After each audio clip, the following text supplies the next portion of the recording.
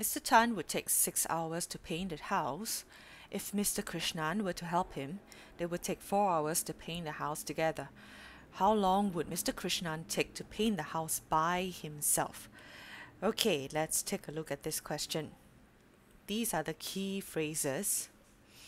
So if I were to assume that Mr. Tan took 4 hours to paint the house together with Mr. Krishnan, the fraction of him painting the house is out of 6 because he can use that 6 hours to paint the entire house. But instead, with Mr. Krishnan helping, he's actually only using 4/6. Okay, 4/6 of the house painted by Mr. Tan. That would mean that the remaining, which is 2/6, is painted by Mr. Krishnan. So we are roughly there already. So 2/6, this fraction is painted by Mr. Krishnan. Now let us observe this fraction, 2/6. The bottom denominator, what does it denote? It denotes the total hours if Mr. Krishnan were to paint by himself, just like what we have done to Mr. Tan. If you observe, the bottom fraction, 6 hours, is the total time he take to paint the house by himself. Okay, but the top number, which is 2, is the time that he took to paint together with Mr. Tan. Correct?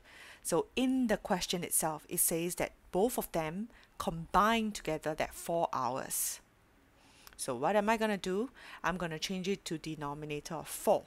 And to do that, we have to multiply the top and the bottom fraction. So it's somehow playing with equivalent fractions. I have to multiply by 2. And I get 12. 4/12. So to answer the question, Mr. Krishnan would actually take 12 hours to paint the house by himself. The numerator, this 4, means if he were to combine together with Mr. Tan. The bottom is what he takes to paint by himself. This is one of the many methods to solve the question. Okay, now I will use model method to show you. Okay, so I have Mr. Tan here. He painted the house by himself using 6 hours. So the entire chunk here is the house, and he took 6 hours. So I'm going to break it down into 6. I'll use another color. So 1, 2, 3, 4, 5, 6. I have 6 units here, and every 1 unit is 1 hour. So for Mr. Krishnan, I do not know the speed or the rate that he took to paint the house by himself, but I know by the other sentence, Mr. Tan only took 4 hours to paint together with him. So 1, 2, 3, 4.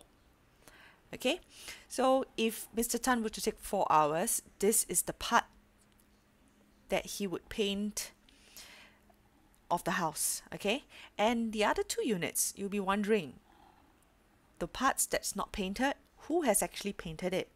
Well, since they combine power together, that means this part is painted by Mr. Krishnan.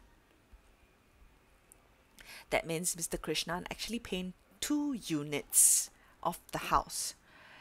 But if you take a look at this, the question wants him to paint by himself. So what do we do? Okay, let's see.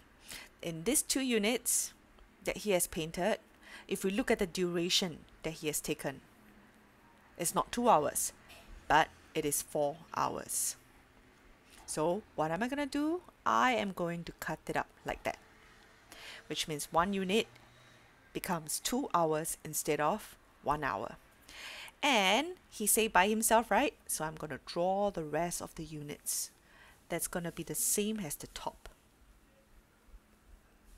Okay? And remember, he took twice the speed of Mr. Tan. Every 1 unit just now, I cut it into 2. So I'm going to do the same for this. And now you may do the counting. 1, 2, 3, 4, 5, 6, 7, 8, 9, 10, 11, 12. So the answer will be 12 hours.